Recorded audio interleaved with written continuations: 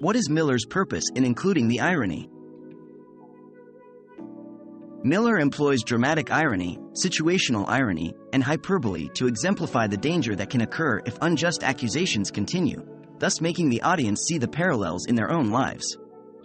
Arthur Miller uses dramatic irony in The Crucible to demonstrate the damage that the accusations can do. What does Miller claim to be the morality of tragedy and its lesson?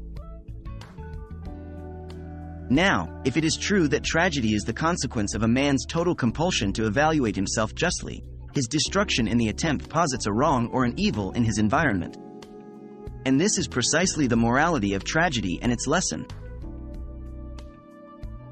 What type of irony is used in The Crucible? In The Crucible, Arthur Miller uses situational, dramatic, and verbal irony, which, in the literary context, is the unexpected, to add comic relief, suspense, and intensity to some of the most dramatic scenes.